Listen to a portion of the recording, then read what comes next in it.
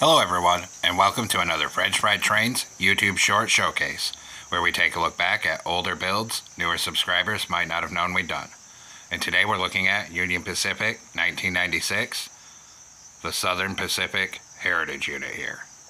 And this is an SD70 Ace, and we've used banners on this one to get all of the striping details on the side.